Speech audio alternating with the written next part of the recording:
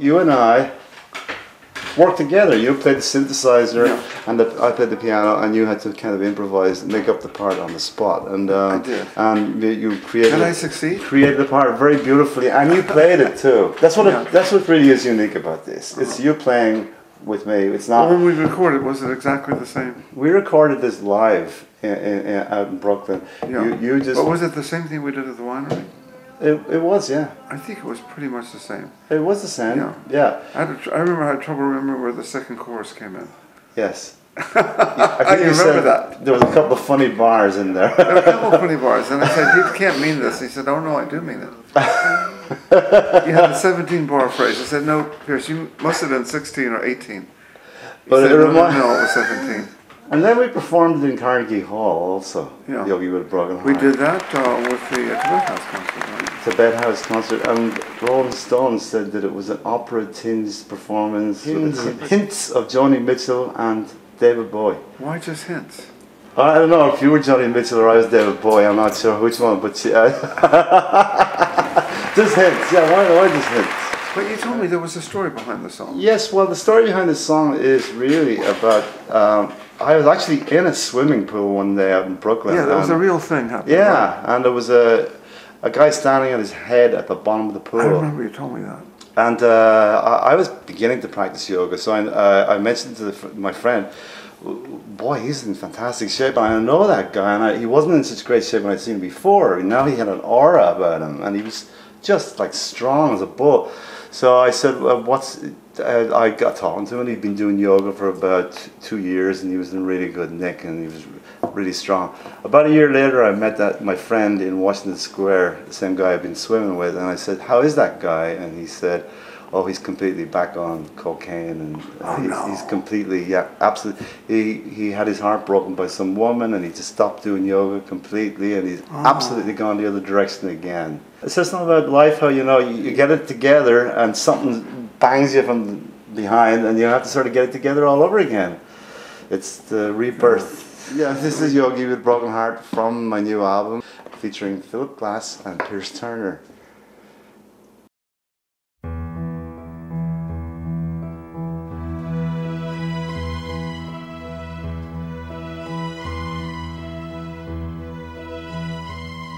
He lay on the ground where he usually found heaven and breath from the far-off sea, but not anymore. With the wave of a text, he lay on the ground like a corpse.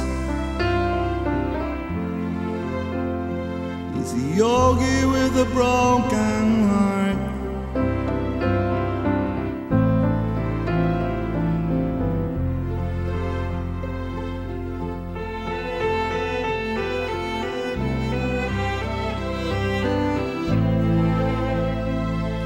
He stood on his head at the edge of the pool, where he shone like ammonia man. But not anymore. Our fortune he spent on the Colombian cartel. He's a yogi with a broken heart.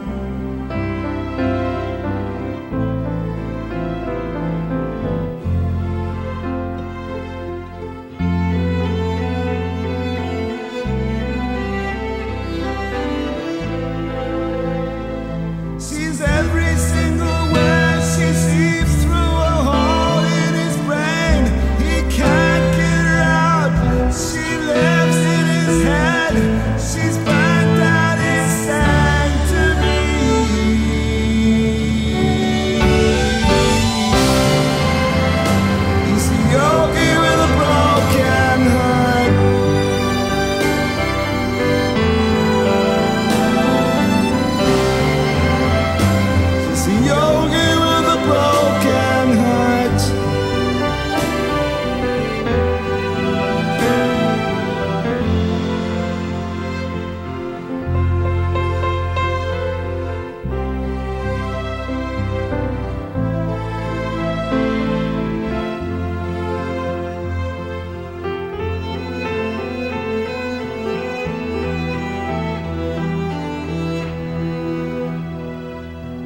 Washington Square, not too far from here. That's where I heard the news.